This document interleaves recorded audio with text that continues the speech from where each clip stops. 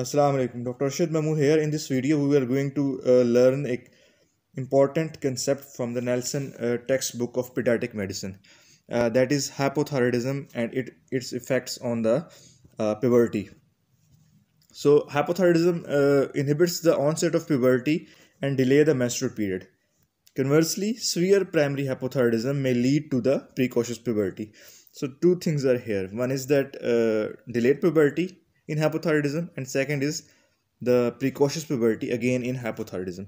So, both of these things, how they are happening, I will explain it today.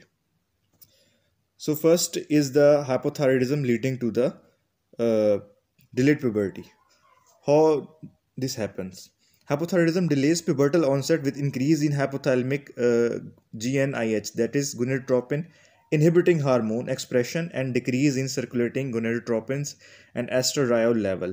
So hypothyroidism will lead to increase in gonadotropin inhibiting hormone, that will lead to decrease GnRH, and eventually the gonadotropin will be decreased, and finally the gonads will not respond and the estrogen is not produced.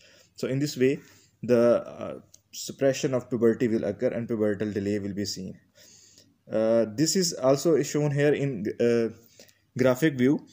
If normal thyroid hormones are present, then these will inhibit the GnIH, that is gonadotropin inhibiting hormone.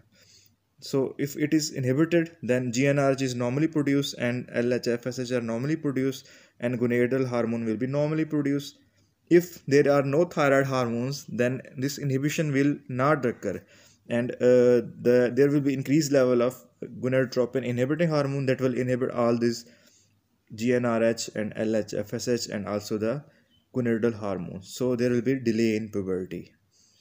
Now the second part is that hypothyroidism also lead to precocious puberty. How that happen?